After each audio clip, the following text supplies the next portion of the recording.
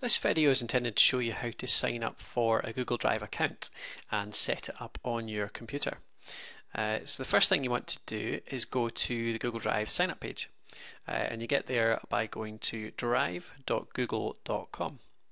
That'll take you straight here.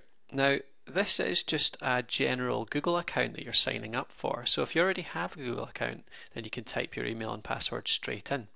Now a lot of people have Google accounts but don't actually realize it because Google owns so many different services that say you've signed up for YouTube in the past, then that means you have a Google account, and also you just use it for so many different things, so it might have been forgotten about in the past.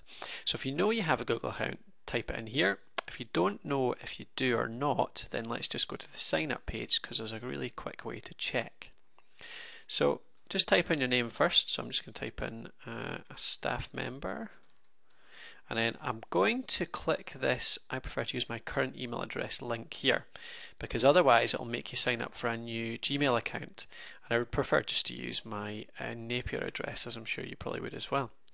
So I'm going to type in cgray@napier.ac.uk, and then it says straight away this email address already corresponds to a Google account.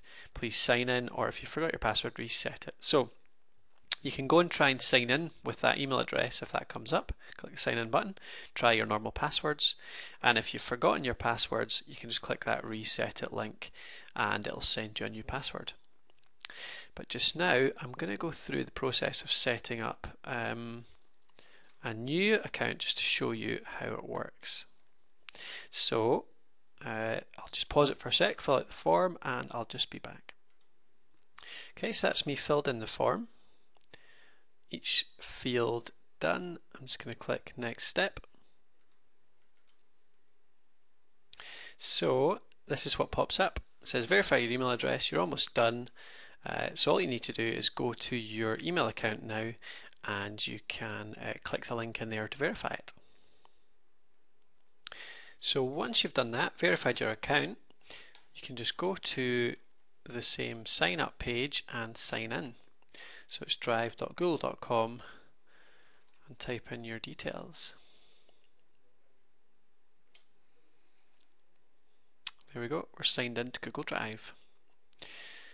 So the first thing to do is to download the app to your computer. Now just to say, it is possible to use Google Drive just as a web application, just as a signed in person like this, just using it in a browser. But the real power comes from actually installing it on your computer, and then you can save things to a certain folder on your computer, and basically it's always synced, it's always kept in sync, and that gives you a lot more flexibility. So click that link over on the left there, and then it'll let you download Drive.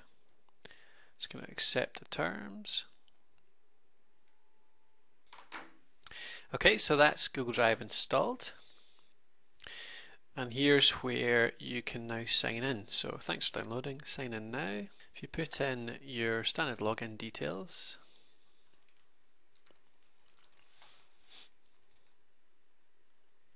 and then I'll give you a quick little rundown of how Google Drive works. So the way it works is that a folder is created on your computer, just the same as any other folder, but any files in that folder will be synced to the cloud, and they'll be available from any of your devices, whether it's your laptop, your desktop, your office computer, your home computer, your mobile phone, your iPad.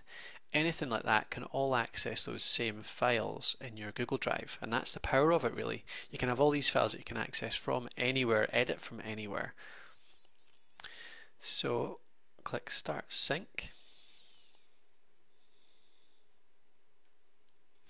and you'll see the folder open up. It should open up automatically, and it'll start to sync all the files. Now if you've got a brand new account, obviously you'll have no files in your Google Drive, so this will be blank, but because I have an existing account, it's syncing all those files that are in my Google Drive account onto my computer. Now there's also a Google Drive icon down in the taskbar.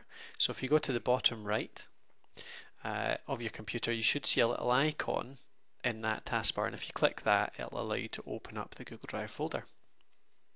Okay, so that's you all synced up with Google Drive, all working on your computer. So you can now do that with any of your other devices and have them all synced and have the power of sharing files in the cloud.